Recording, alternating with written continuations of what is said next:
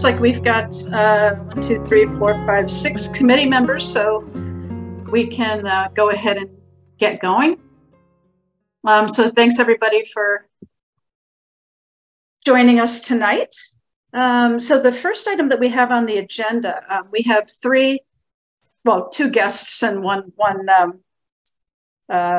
honorary committee, a non-voting committee member with us tonight from the university. So at the last meeting, Tony Maroulis had said that he would reach out to Henry Rensky and Steve Schreiber from the university, thinking that in their respective areas of expertise that they might be interested in assisting us with some sort of a visioning project having to do specifically with, we talked about the Route 9 corridor, although I suppose we could make it what we wanted. But so certainly Steve and Henry, appreciate both of you taking time out tonight to join us. Tony, do you want to introduce them or?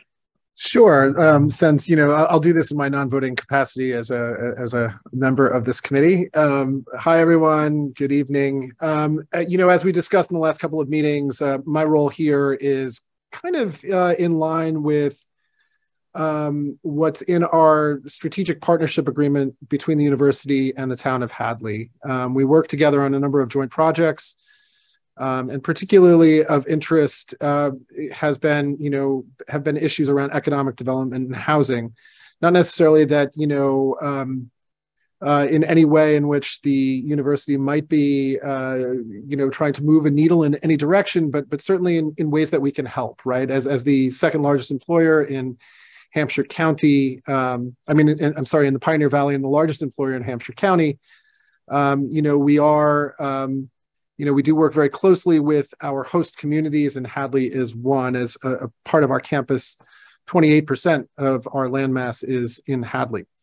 So we have a long partnership, and I think one of the things that Molly had asked prior to my joining the committee is maybe how we can help, and I think some of that is creating connections between our faculty and committees like this, or faculty with great expertise, in some cases the willingness to help in thinking through some of the municipal issues that you all might be facing. So as discussed the last couple of meetings, we were talking about the potential visioning of Route 9.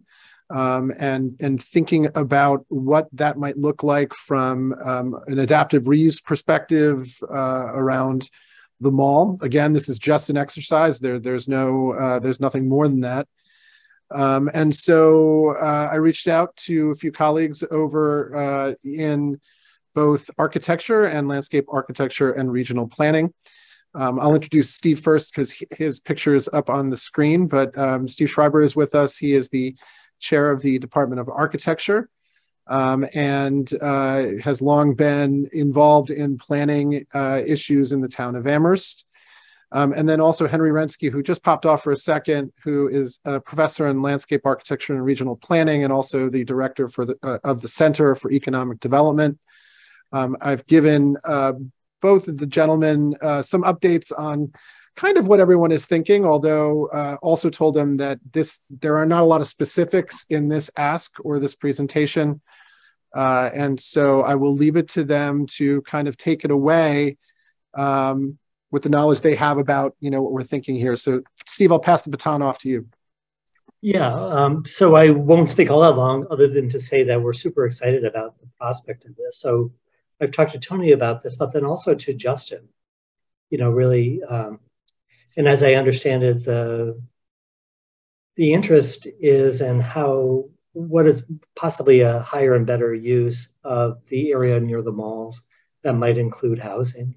So when Tony and I were talking, it was around the same time an article came out in the New York Times that actually talked about different examples around the country where malls were being converted to mixed use, which typically means housing plus retail.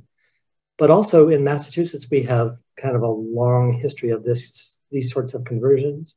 I think most famously Mashpee Commons out on Cape Cod was a really early example of how really an old shopping center was converted basically into the town center for a particular part of Mashpee. And that's a wonderful case study. So specifically talking about the Department of Architecture and how we might be involved, I think the most obvious way is through studios. So studios are the core of architecture education, and actually landscape architecture education that Henry can talk about, but also to a degree regional planning education. So they really kind of mock what students might be doing in practice, and they range in scale from small buildings to urban design plans. So we have worked, we Just Architecture have worked with various communities this way. Most recently, the town of Irvington on Route 2, but also the towns of Westfield. We've worked in Springfield. We've worked really all up and down throughout Western Mass. Sometimes we do this in collaboration with, we have a joint landscape architecture studio with architecture, and this is a graduate studio that Erica Zikas, if she joins us tonight, has often taught. So that would be one way that we could be involved. Another way we could be involved is through a funded research project, which is a way that we gather a group of faculty and students that are basically acting almost like a firm, but acting within the university context. And then another way that I had talked to Tony about is through trying to encourage some students to take this on as a thesis project. And so I mentioned that in part because when I taught at the University of New Mexico, one of my students did almost exactly this for a very similar case in Albuquerque of trying to basically bring new life into mall areas by creating town centers. So I'll leave it at that. I turn it over to Henry. Happy to answer questions after Henry talks. Thanks, Steve. Sorry, I shut off my video when I'm not talking because I have like kids and stuff and they're going to be running around in the background. Will be distracting for you. And also a very aggressive cat. Yeah, so in regional planning, it operates fairly similarly to the way that Steve described as far as, we do a lot of community projects. We work quite extensively with individual communities around the Pine Valley and sometimes further. One of the ways that we do that is through our studios. So we don't have, the planning curriculum has one studio a year, as opposed to the landscape architecture program, which has many studios every semester. And, those studios have themes. And so, I'm representing the department right now, but most of my experience is with the regional planning side, but I can say that both sides of our department, both landscape architecture and planning, do community projects. It depends on, if you're looking at something more at kind of site scale and lower, people looking at things like green infrastructure or, kind of the designs around, possible buildings or visioning in that sense, and it might be more of a landscape architecture type of studio. If you're interested in things that are a little bit broader and things that often have kind of a scenario development and public outreach and engagement and maybe some needs assessment, then those are the kind of things that we tend to take on for planning studios. And I sent a link in the chat that gives you an example of our most recent planning studio that we did for the Pioneer Valley Transit Authority. And you can see it's really, our students helping to design, working with PVTA with kind of their long-term strategic planning, helping them do some visioning and helping them understand kind of the needs of, their constituent communities going forwards, and then helping them kind of identify, some possible scenarios that they might want to, pursue.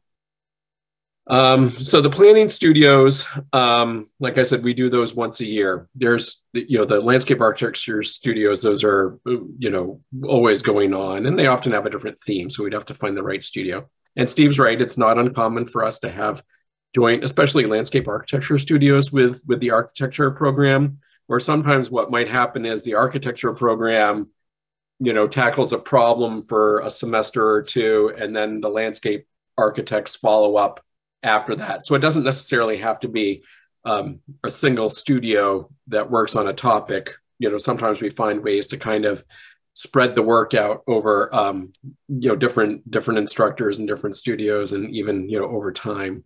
So we try to find ways that we can really be flexible in helping community, you know, achieve their needs. Like Stephen was saying, some of the other things that we have for options is that if it doesn't quite fit into a studio, we have had faculty that sometimes take on projects either as consultants through one of our centers. So we have 3 centers affiliated with our department. And they're basically vehicles that allow us to do community engagement without, I'll be honest with you, sorry, Tony, without having to really go through all the bureaucracy that the university has set up for going through major grants. You know, they're really, you know, the university is set up, you know, for, you know, going after NSF, NIH grants. But our department, because we are a professionally oriented program and we do a lot of projects with communities, we've had to kind of set up our own structures that facilitate those kinds of arrangements. And so sometimes we have faculty that might work as a consultant and often hire students to work with them. That's kind of the advantage of them doing it as a consultant through the university, is that we're allowed to hire students. And sometimes they actually take on projects and might actually do it as a special studies class. So it's kind of like, you know, a little mini studio that maybe they have 1 or 2 students working underneath them for credits. We've done those in the past. It kind of just depends on the faculty member and their interest, and the number of, you know, the amount of labor that's required, I think is the better way to describe it, student labor in particular. We can have teams of faculty look at projects. We do that periodically as well. And then we have, you know, we have students that take on for their capstones. And so Steve was talking about, you know, they call them thesis projects, but for us in our department, a thesis and a project is actually 2 distinct things. But either way, when the students get ready to graduate, when our master's students get ready to graduate, they have to do some type of a final project. And that often they're looking for a community partner to work on something of interest to them. And so that's another option.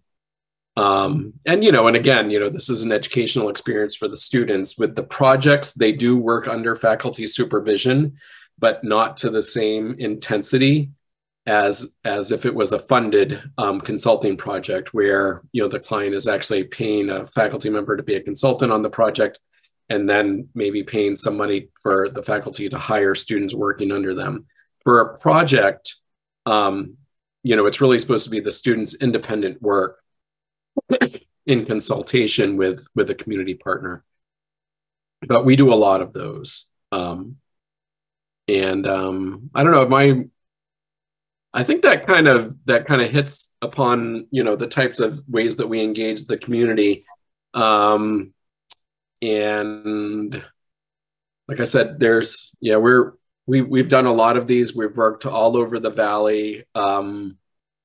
You know, a lot of the people that are, you know, active practicing planners, and not just the Valley, but the entire Northeast, are alum of our program. And so we have, you know, so we're often, you know, kind of working with former students on things like studios, which is kind of a nice way to kind of, you know, for the alum to re-engage with the department as well. So, but I'm happy to answer any other questions. I've spoken briefly to a few of my faculty colleagues that might be interested in doing this, and, you know, and there seems to be some interest around the department. You know, I think that for them, they're kind of, you know, they're enamored by the prospect of doing some visioning work around, you know, the mall and the Route 9 corridor in general, because it's kind of an iconic element of the region, I think, and that's kind of attracted some attention. But, you know, also, you know that they're interested in things like, you know, what the scope actually is, what the timing is, and what it is really that the community is interested in having done. So in a sense, I was kind of sent here today mostly to take notes. And either Henry or Steve, I mean, just as an initial question, and then I'm sure other committee members have a lot of questions. Can you, what would be the ask from us? I mean, obviously it can't be such a broad, open scoped project that, you wind up spinning your wheels and taking it in 1,000 different directions. So what typically would you want to see? We have an updated master plan. So I'm sure there's, you probably need information on zoning, things like that. I mean, can you just kind of describe how you would engage with us to get a project of this nature going? So maybe I'll start, Henry, and you can continue. So we've done it all. We've worked where there is no scope other than an idea, and we've worked where there's a very, very tight scope, and probably somewhere in between is, the sweet spot. So one example that I'm thinking of right now is we did a project actually with landscape architecture looking at the so-called Gateway region or Gateway district of Amherst, which is that stretch between downtown Amherst and UMass, where fraternities used to stand. Mm-hmm. In that case, the client was the BID, the Business Improvement District. And really they said, show us what the highest and best use of this land could be. And so forget about zoning, forget about, quite frankly, forget about neighbors, and just show us what the highest and best use, might be. And then we've worked with a very tight scope that, that we, communities that know they have an old mill or something like that. And they know what the zoning is, they know where the resistance is, and what can we do with the mill? Something along those lines. So somewhere in between those two. Okay.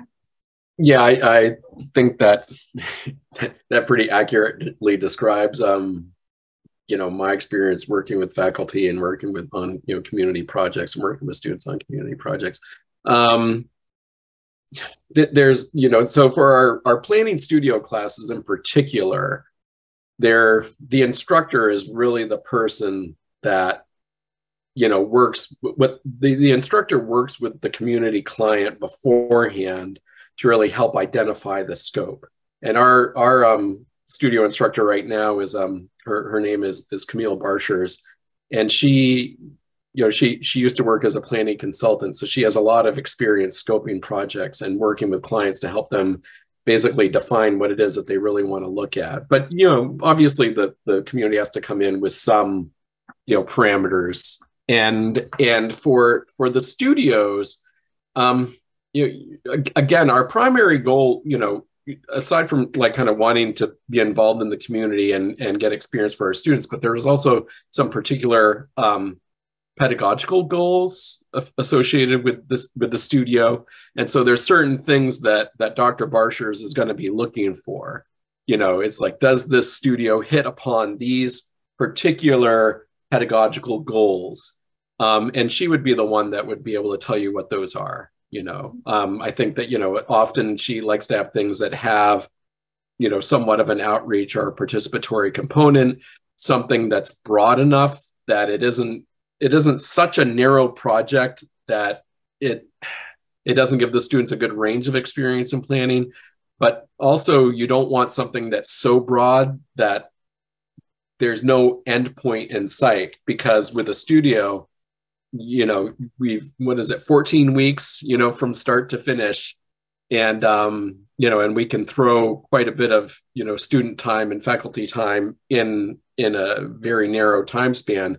But at the same time, it has to be laid out well enough so that it's doable within that time span, so that the client has a good idea of what they're going to get, because we don't want to set them up, for a project that goes on and on and on and on forever, because the students won't be around. But we also don't want to set up expectations that we can't possibly meet. So we usually try to find projects that have some, like Steve said, it's kind of, there's this sweet spot for a studio project that we're kind of looking for the type of projects that we take on.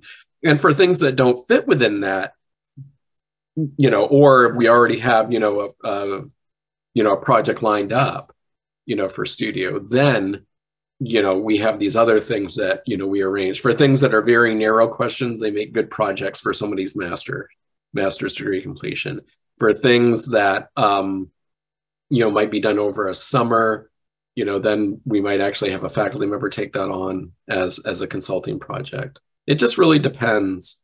There's no one size fits all for what we do. So it's hard to say exactly what it is, you know, specifically that we're looking for. Yeah. So one thing I'd like to say about, you know, engaging students, and I think it was Art Linkletter that had the show or something like that called the Kids Say the Craziest Things. But if you engage students, and students basically have the free I think reign. Bill Cosby was the host of that, Steve. Oh, I'm sorry. Okay, maybe I'll change my cultural reference. Yeah. But so we've engaged in all kinds of projects that could be controversial, like the expansion of the Jones Library, you know, things like that. And the preface is always, you know, these are students who are given the free will to expand the horizons. So this is not what will be built, but it actually might change your impression of what could be built. So that's a huge advantage of getting us involved, is that, like, hey, we don't know any better, but hey, have you thought about four-story housing along Route 9? You know, something like that. And if you hired a professional consultant, they'd probably be much more resistant to, you know, really having sort of blue sky thinking because of basically the obligation of community involvement. But if you involve students, there's a different kind of a bar. Mm-hmm. That is. Yeah, I think with the planning studios, they tend to start out with more of a needs assessment, and there's often a lot of kind of stakeholder involvement at the beginning. And so this kind of, you know, differs with, you know, the way that, you know, the landscape architecture, you know, kind of might go about doing a studio where, you know, with the planners, you know, one of the first things that we often do when we're first starting a project is, you know, a SWOT type of analysis, you know, where we actually work with, you know, stakeholders in the community to kind of assess strengths, weaknesses, threats, and opportunities. I think I got the letters wrong. And you know, so, but at the same time, you know, we encourage the students, you know, to both, you know, kind of work with community members and understanding what their vision for the place is, but also to be creative in, you know, designing different scenarios of, you know, what future uses for, you know, a corridor, if it's a corridor study, might be. You know, the landscape architects, you know, they're more of the designers in our department. The planners are, you know, they're the they come up with kind of the more the broader visions and do a lot of the outreach component. And if there's any data analysis that needs to be done, if there's any analysis, you know, an assessment of whether or not the visions are, you know, permitted under the current bylaws or under the current zoning, you know, that's the kind of thing that they do as well.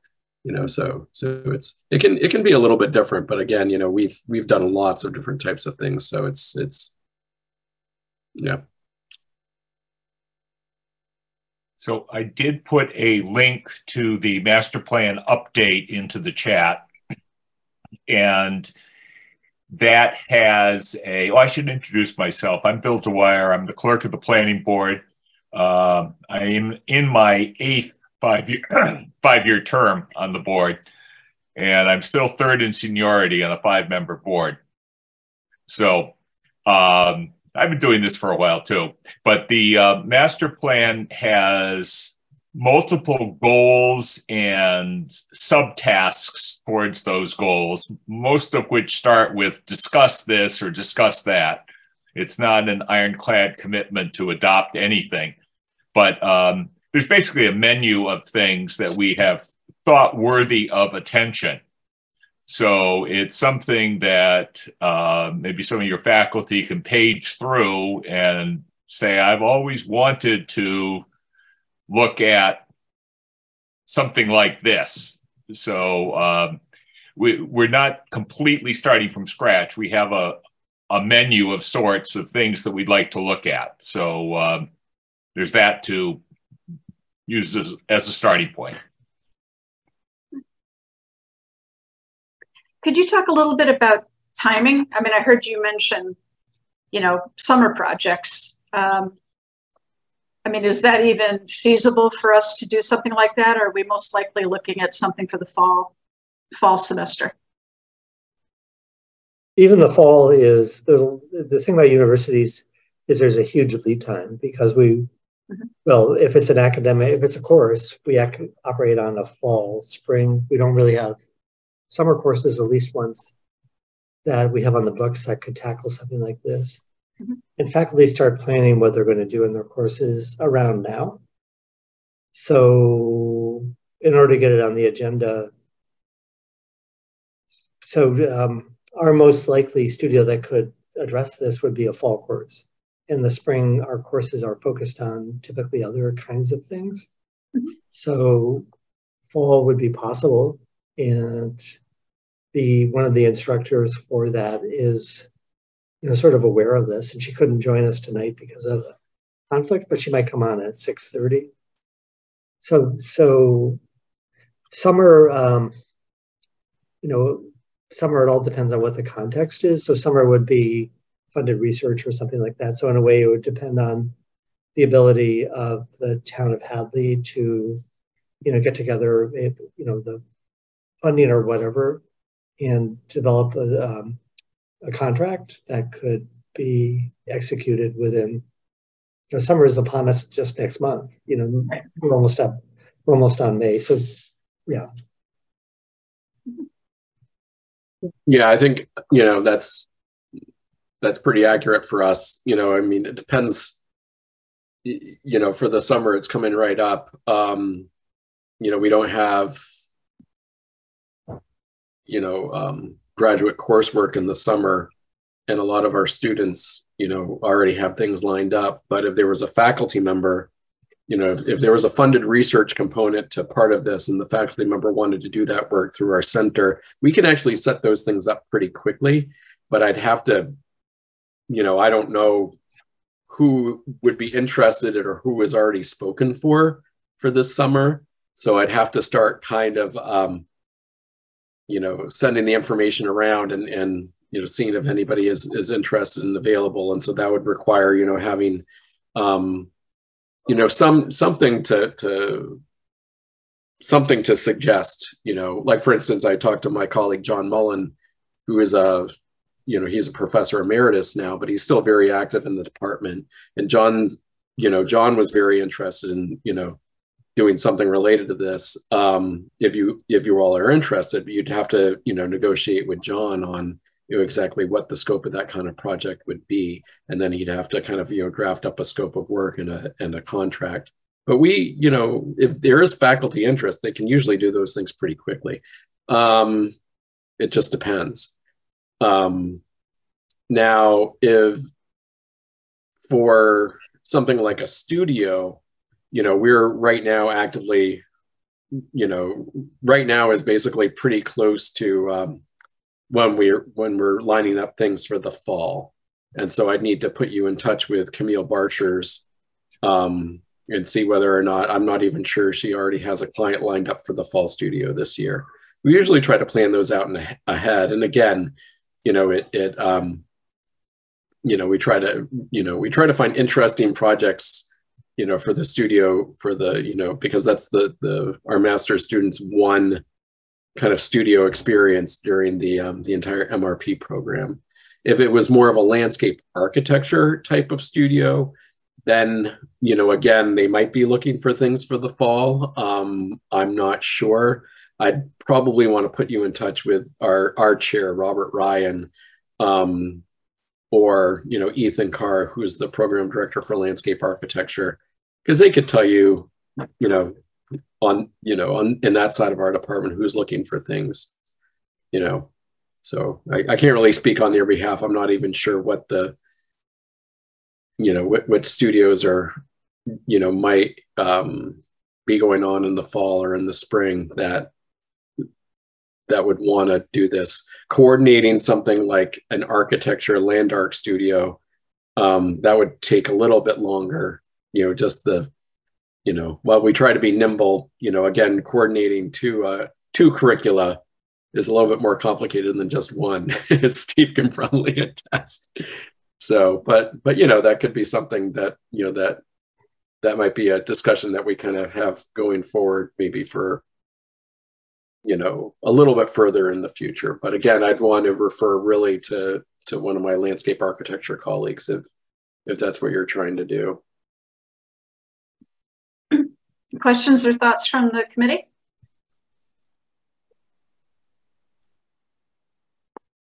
All sounds promising.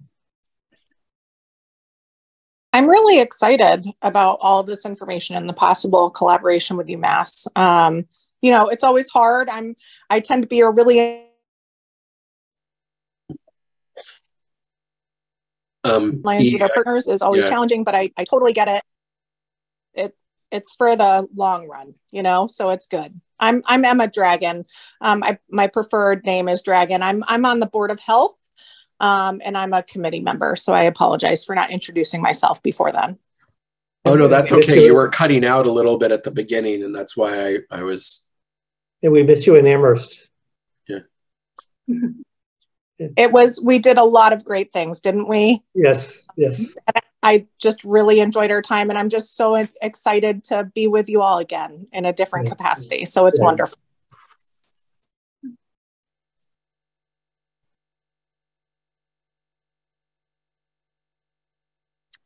Any thoughts from anybody else? So I'm Sean Berry. I'm a member of the committee, local business owner. I was actually a LARP student from '89. John Mullen's chagrin, I didn't graduate, but he'd be a great asset if he was willing to. So John Mullen's the reason why he didn't graduate? Yeah, he's not the reason I didn't. I'm the reason I didn't. Despite his boot in my rear end. Were you in LA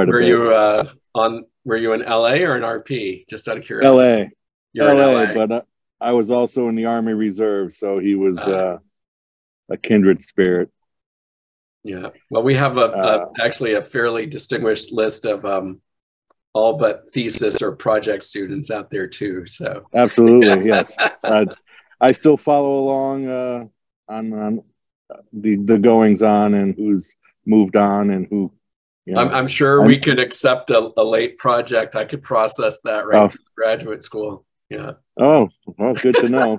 Finally get that degree. But I actually need to get going soon. But I'm not exactly sure how to proceed. Maybe I don't know if Tony had to step out for his other meeting, but I will put my email.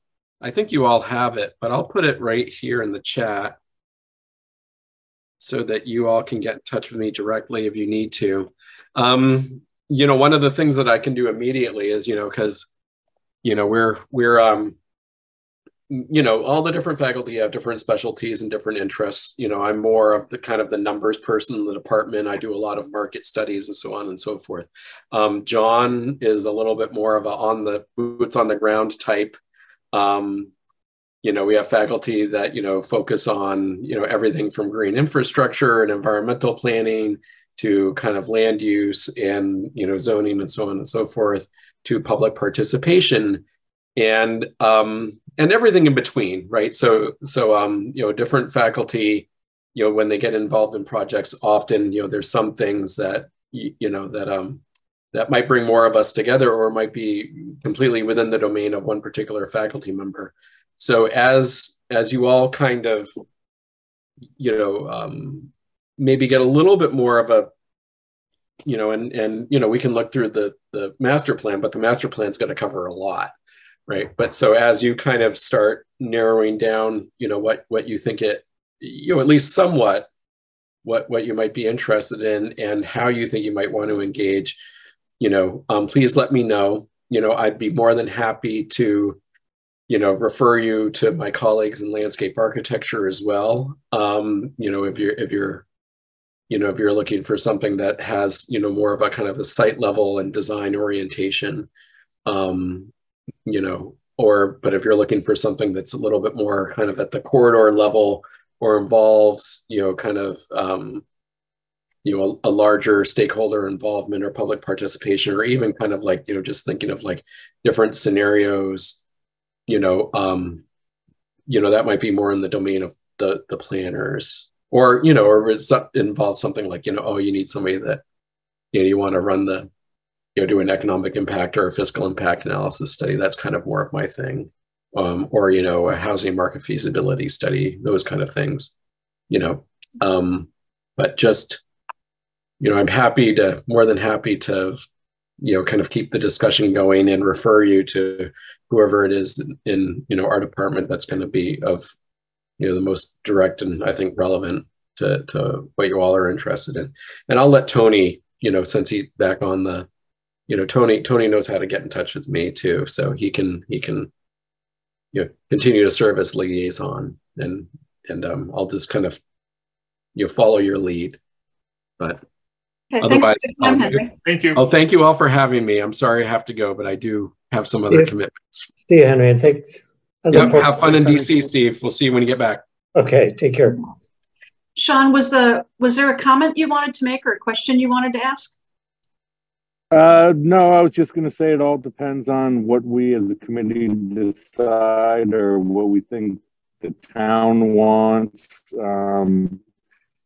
Like you said, the studio, the bar is almost not existent. You can let the students go nuts and they could design, Disneyland in the Hampshire Mall area. Yeah. Or you can just go, right, it's turning into an entertainment facility anyways. Right. Or if we want to be more laser focused and actually come up with a true policy, I think we want to be somewhere in the middle, show people what is truly possible and open their minds up, and, and also see that it could be worse. And you can work backwards, if I may. So like, that's really kind of how form-based code works. So form-based code comes up with generally, what do you want the look and feel to be? Mm-hmm. And then you work backwards to figure out then, what kind of zoning would you need to make that, to accomplish that? Is it an overlay zoning? Is it a change to the body of the zoning? Do you want within those forms, how much of that do you want to be retail? How much do you want to be office? How much housing? How much other entertainment, other uses? So that's a pretty typical way of working also. Mm-hmm. So we've talked about sort of funded research and studios and so forth. So there's a model that we work with a fair amount is in these studios. There's funding, and I had given Tony a number that when we worked for the town of Irvington, that was a studio for us, and it was about $18,000. When we worked for the town of Amherst, there was a $25,000 contract, and I think that Henry would agree that these are typical numbers for the kinds of work they do. And so just to give an idea of, and what we use those for is we use those for to also bring in consultants so that the expertise of the faculty and the students is fortified with people who we can bring in urban designers and others that we feel that we need to make a better studio. We use it to underwrite some of the expenses that the students will be encountering. We use that to put together, a publication. So when we worked with the bid, we put together what I thought was a pretty handsome publication that then the bid or the town of Amherst or whoever was interested in the subject could use to, start talking about what the opportunities were. Okay, no, that's really helpful.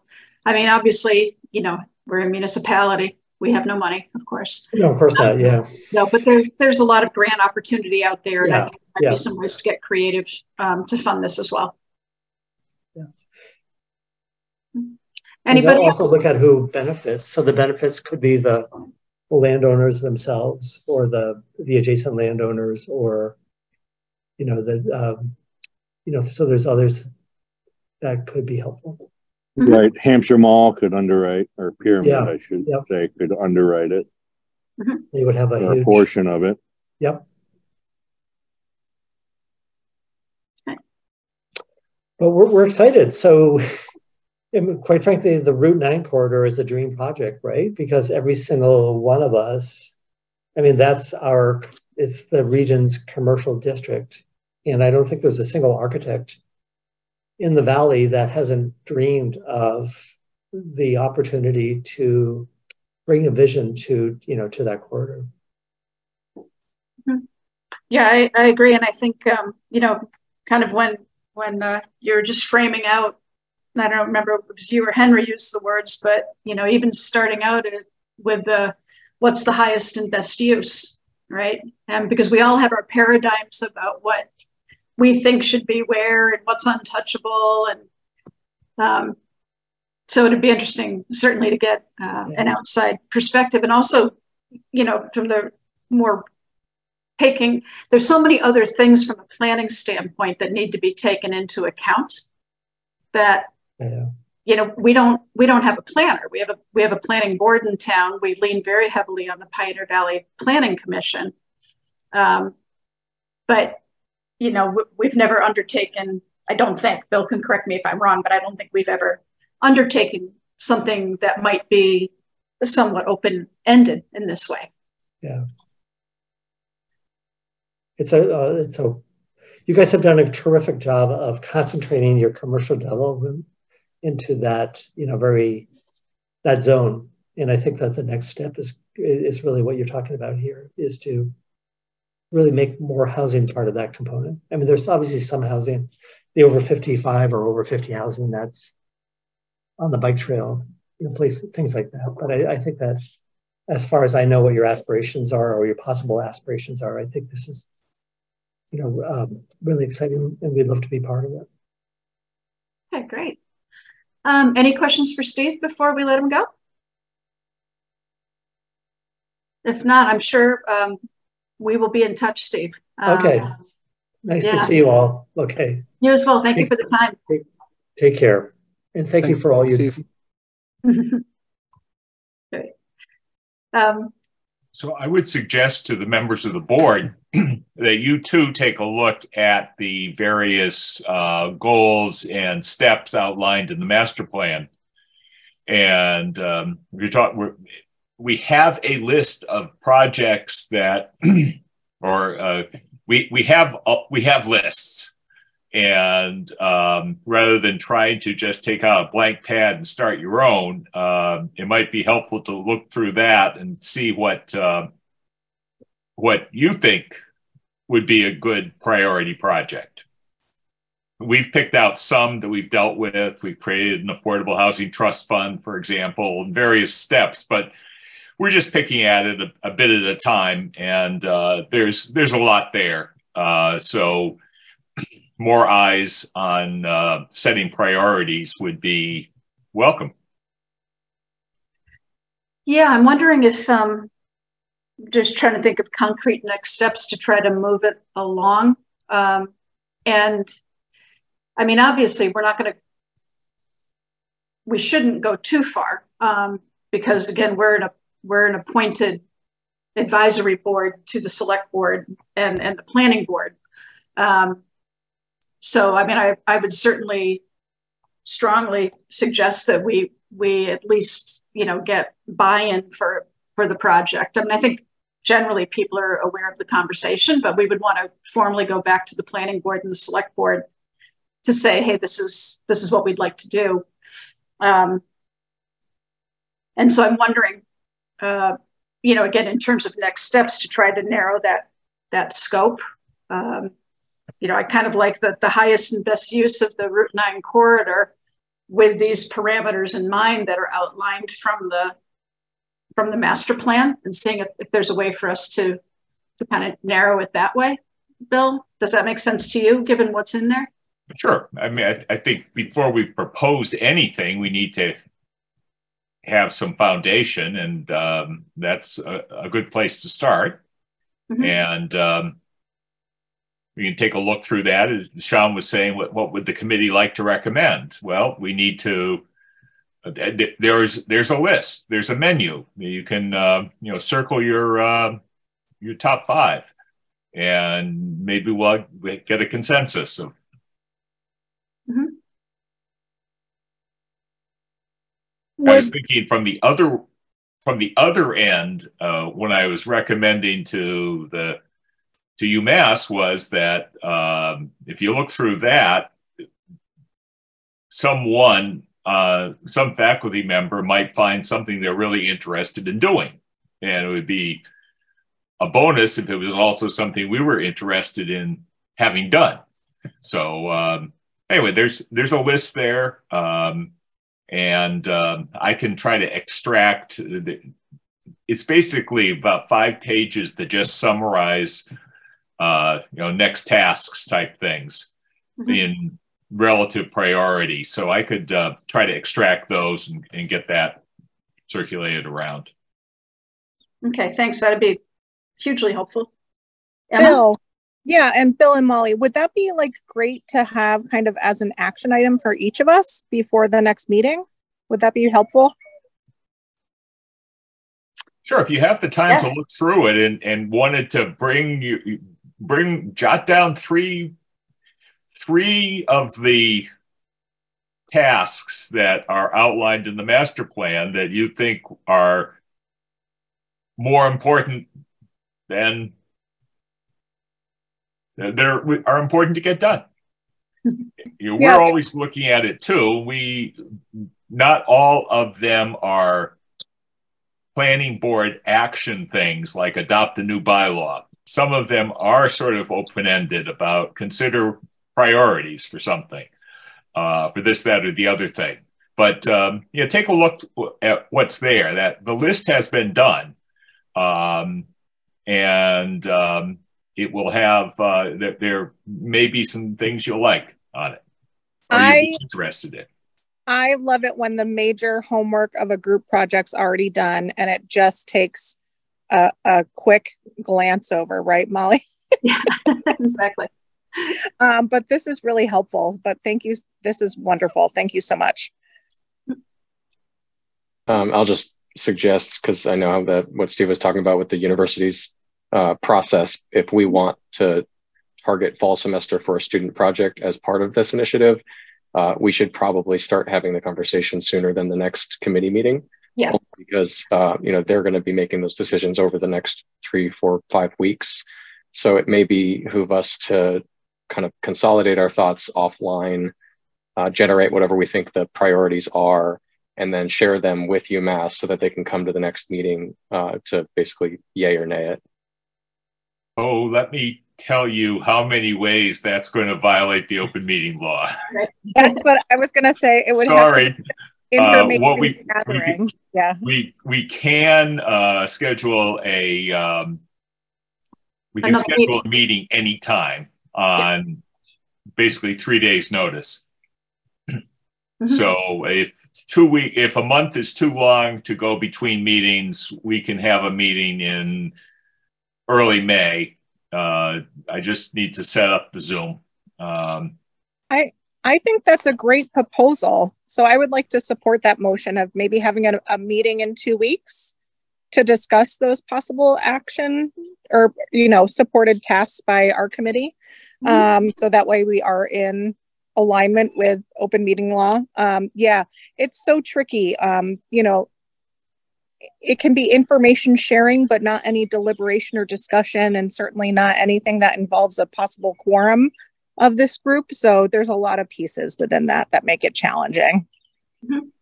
So the first week of May, we've got town meeting on the 4th. Well, that's not until 7. We can squeeze in a meeting. Yeah, I actually wouldn't mind squeezing in the meeting, but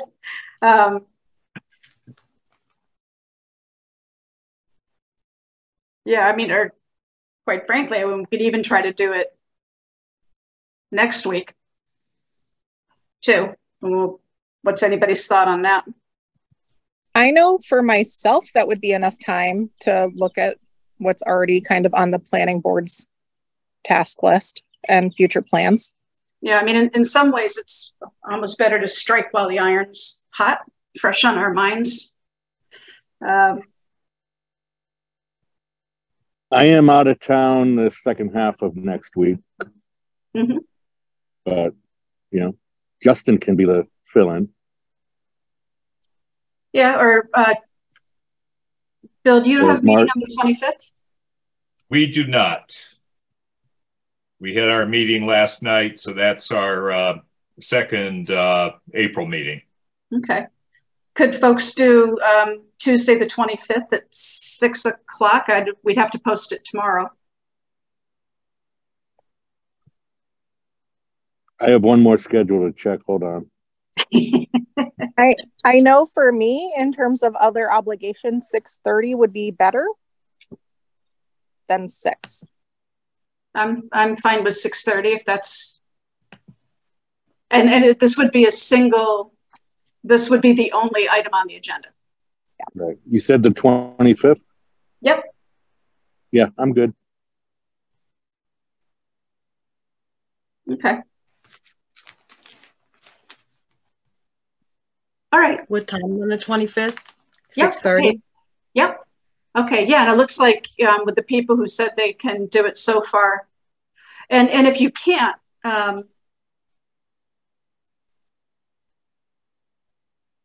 yeah, never mind. Let's plan on that, and then I'll make sure that that gets posted tomorrow, as long as Bill can send the Zoom link. Yeah, I'll do that tonight before we. Can I ask a question, Bill? The master plan is from 2017. Is that the most updated plan? Yes. Okay. Basically we're supposed to do it every 10 years. Oh, okay. Okay. All right, good. So we have our marching orders, and that's it for that topic. Everybody ready to move on? Okay, Bill, you want to tell us about 40R? Let's see. Well, there are a couple of things in there. Hang on just a sec. Let me get back to the agenda. I have no update on Econo Lodge at the moment, and I did check the EOCD website, and the Affordable Housing Index. The number of dwelling units that are counted into it overall is still based on the 2010 census. The data set has not been released for the 2020 census yet, but we're still over 10%. So that's good. Mm-hmm. 40R, I'll give you a quick survey of it. I even have a PowerPoint. I didn't make it myself, and I have shared it with Molly, so she can she'll get it around to everybody. Mm-hmm. Just have to see, where did I? Oh, come on, you're right there.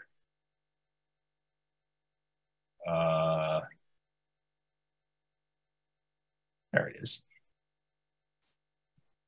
Okay, so I will not linger on anything. This is prepared by the Department of Housing and Community Development. Just going to go over some details. Essentially, Chapter 40R is a zoning tool that allows you to create sub-districts that will encourage housing in your community. And It differs from ordinary zoning in that these districts can be created with a simple majority instead of the 2/3 majority that is required for most zoning changes. There is an affordable component required in it, and there is money back to communities that participate in the program. And okay, I really wish I had been at the seminar that explained this, because I'd like to see how they described what's going on. But the eligible components are near transit stops. We don't really have any that really matter, except some bus stops, but areas of concentrated development and highly suitable locations. So something like the Connell Lodge, or basically anything else along Route 9, probably falls into the category of a highly suitable location. It increases the density of what is allowed in the district, and the denser you allow it to be, the more money you stand to get. There's a procedure for getting there. One thing that puts us ahead of the game is that we already have just adopted a housing production plan this year. So we have we're in better standing. Some of the requirements for the application, basically, it has to be almost as upright. We can have a design review component. And again, this is part of the rest of it just is who has adopted it, the districts that have been approved, the number of units that have been approved within these districts. You can see in our area, Northampton, East Hampton, Holyoke, have all worked on 40R districts or are working on it. So it's pretty broadly circulated around the state, obviously denser in the greater Boston area where you have more transit stops. And I think that's about that's about all we have to go through from this PowerPoint presentation. Again, Molly will send it around so you'll all have access to it. So Planning Board has been talking about the possibility of adopting a 40R as an alternative to the unsuccessful friendly 40B petition. It's not a short-term fix.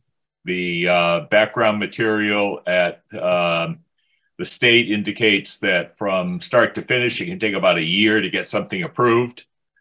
But it is a way to get some, to be able to really fine tune the housing requirements and how things will be allowed without opening an entire district. So we don't have to say, since we only have one business district from the bridge to the Amherstown line, we don't have to add multiple dwellings as an allowable use in the district. We can create a sub-district that might consist of the land, the acreage centered on the Hampshire Mall and centered on the Mountain Farms Mall, without going any further. So we'll continue to explore it. We'll be talking about it again next in May 2nd at our next planning board meeting with our consultants from Pioneer Valley Planning Commission. Anyone's welcome to attend. The Zoom will be in the agenda. So Bill, theoretically, let's say like we wind up moving forward with the university and with whatever this visioning project, whatever form it takes, and they come back and then there's some ideas that we really like. This could be part of the solution to implementation as well, right? It could. You could also approach it from the other side, which is to ask for identify likely Chapter 40R eligible sites. Mm-hmm. I like that. I can just offer a few extra thoughts. I've done a lot of work with 40B and some work with 40R, but I actually was having a conversation with a member of the planning board in Northampton the other day and asking them how they've been applying it. They've been using it more like spot zoning on a project by project basis. And DHCD recently raised the flag and said, you're the only community doing it this way, and doesn't really align with the intent. So if the intent here is to use it, you know, to facilitate the Econolodge renovation, I think DHCD is looking at it more as a district than a site-based initiative. I'd also suggest we look at, I think it's called compact neighborhood policy or something like that. There's an additional component to this that they added after the fact. It adds a couple other criteria, I think more affordability, but then offers additional incentives on top of what the program offers. So there's sort of another layer we can explore for higher density, more affordability. The one warning I want to raise about increasing density is that we have limited sewer coverage and somewhat limited sewer capacity. There are bright options for sewer capacity, but the fact is that the pipes don't go everywhere. So as you drive by a piece of property, like the Rocky Hill Road in North Maple Street, and there's no sewer there. Their proposal would require them to spend a lot of money to extend a sewer line to the Amherst sewer treatment plant. So when we're talking about something like compact neighborhoods, we're often thinking that the housing portion of Hadley is off of Route 9, but if there's no sewer there, septic on small lots is really iffy. I mean, it can be done, but if the first system fails, you don't necessarily have a lot of options to put a replacement system in if you have a small lot. So just something we're mindful of. Mm-hmm. Yeah, and the project with Amherst continues to move forward in terms of the engineering design around finding a way to hook into their system to help with the capacity. But as Bill said, that's a very limited area at the moment. Our consultant at Pioneer Valley Planning Commission did reach out to the state and specifically was talking about how small a parcel could be a 40B district. And the answer that came back was it depends. And yes, I understand that they do want it somewhat larger, but this is just such a unique project that we might be able to swing it for 50 affordable units in an existing structure, in an existing developed area.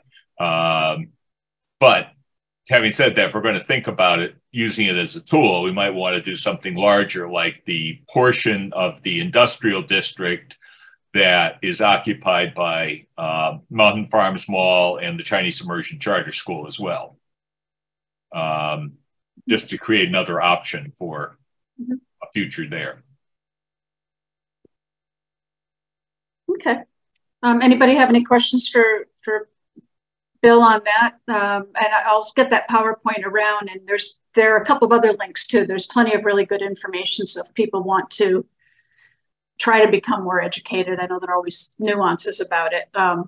We can provide the resources for that. There are a lot of links at the DHCD webpage, and I downloaded only 2 products, one that PowerPoint and one a summary. And it is kind of dated because it talks about a 2/3 majority of town meeting vote, but that's been changed to a simple majority. Of course, we've had projects where we have not been able to get even a simple majority to support a zoning change. So nothing is guaranteed. Nope. Like we've all been to those town meetings. Okay. So the next item on the agenda, potential projects. I just wanted to provide a quick recap just because these were some of the things that had come in front of us. We had the proposal from Trinitas. That's the parcel that Bill was referring to a short while ago. They were the developers who were interested in getting feedback on the possibility of developing, I think the proposal was 270 or so units off of Rocky Hill Road. The farmland that's kind of tucked behind Hawks Meadow and runs alongside 116 and then backs up on the Venture Way Park. So Tom Reedy, their attorney, was in touch. And I think that they're evaluating whether or not they want to continue to try to push forward with that project.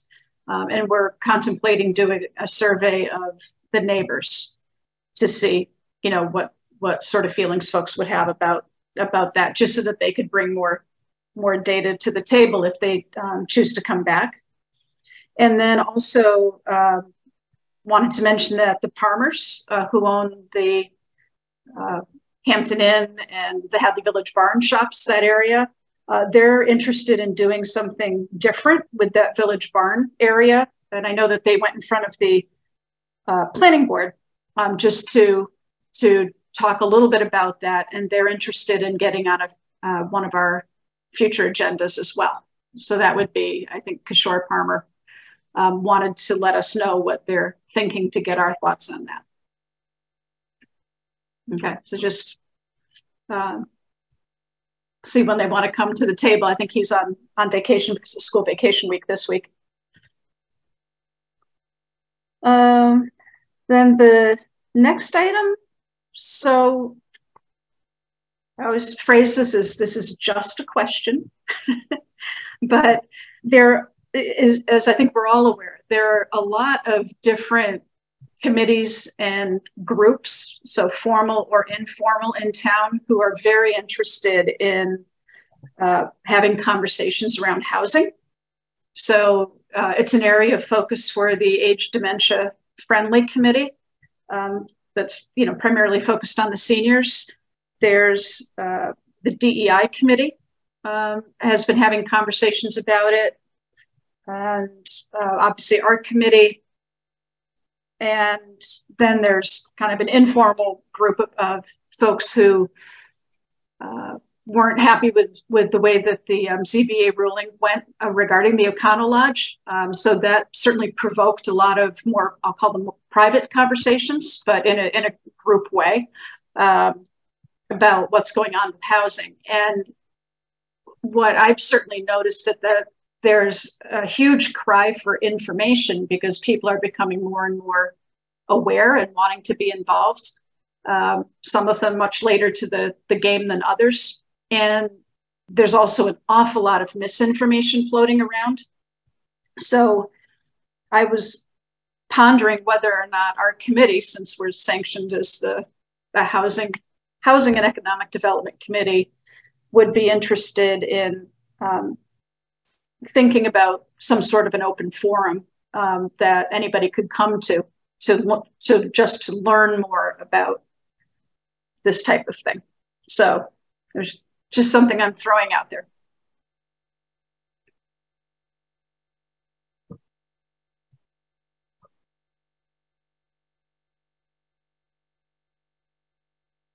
I mean, I think it's a good idea, especially in the context of the 40R conversation and you know, the UMass project. Getting some voices would be helpful, hearing what people are actually thinking about Hadley's housing development practices, and asking questions of the town about how those practices are put in place. I think it'd be useful.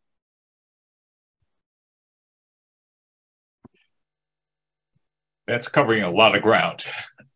Were you thinking primarily of just a meeting of boards to sort of coordinate our approach, or is this a public forum? It just seems like it could go in a lot of different directions. Yeah, I mean, we certainly wouldn't want want anything to be, you know, create a free-for-all. So there would have to be, you know, kind of guardrails put on it. And my thought was that it would be public, but you know, Bill, I'm trying to think, was it, yeah, I think it was the DEI committee that a long time ago, like well over a year ago, asked me to come and speak to them. And I said, well, you know, Bill Dwyer's far more knowledgeable than I am. And you and I attended that meeting, and there were a lot of questions. Mm-hmm. So I was thinking about something more along those lines. Okay. And I know that group, Hadley Reads or something like that. They were very interested in housing issues at one point. Yeah, so it's Hadley Learns. Yeah, they're definitely one of the groups I was talking about. Yeah, I mean, we'd have to think through content and the like, but I just think there's a cry for information, and obviously our group couldn't do anything without it going back to the select board. Would need to approve that before we convened anything. But I think that you probably need to have more of a plan before we do that right away. I think that if you really do it right now, all you're going to do is just you're going to get, you know, a good portion. It's all about a particular project. Mm-hmm. I think you need to have more of a plan and look at the whole thing.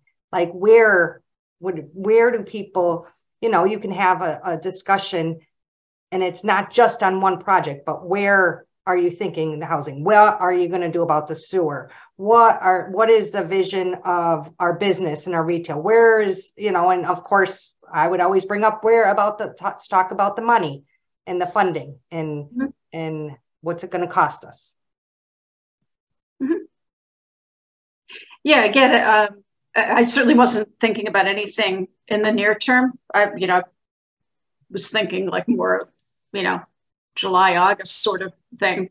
But I'm throwing it out here because I thought, you know, in terms of coming up with something, I would think that this group would, I guess I'm asking, is this something that we would be interested in taking on? And then we would have collective input on this before we push forward with it. Meaning it's not just me putting together a meeting. I mean, I would want it to be the committee. I agree with you, Molly. There are a lot of questions from Hadley Learns in regards to the projects that we have been speaking on, the Econo Lodge and so forth, and a forum or some sort of place where everyone can have their questions answered, not more so relative to pricing and so forth, but just basic questions instead of, you know, leaving someone in the dark, to more or less calm the people, you know.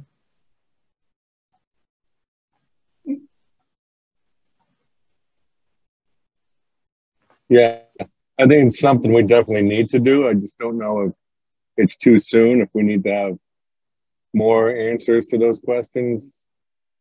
But it's definitely something that should be in our purview. Okay. Yeah. So maybe it's something that, you know, I just ask everybody to kind of think about it, let it percolate, rattle around in your head, what you think might be helpful and not harmful, right? Because again, we don't want to, it's not to provoke anything. It's to just give people basic information so that they understand where we're at, that not even necessarily where we think we're going, because we don't know where we're going yet, but, you know, kind of where are we at right now, I think would be helpful to a lot of people. So, okay. Right. So we'll keep that on as an agenda item for future discussion. Okay. I'm not aware of any unforeseen items at the time of the posting, so unless anybody else is. No? No. Okay. All right, so everybody's got their homework. We'll post a meeting and hopefully it won't be extremely long for next Tuesday. 6:30 is great. I get out of work at 6 o'clock. That's why I'm a little bit late when I come to the meetings. I try my best to make it on time, but 6:30 is perfect. Okay, good. All right. Well, then thanks everybody. Have a nice weekend. We'll see you Tuesday.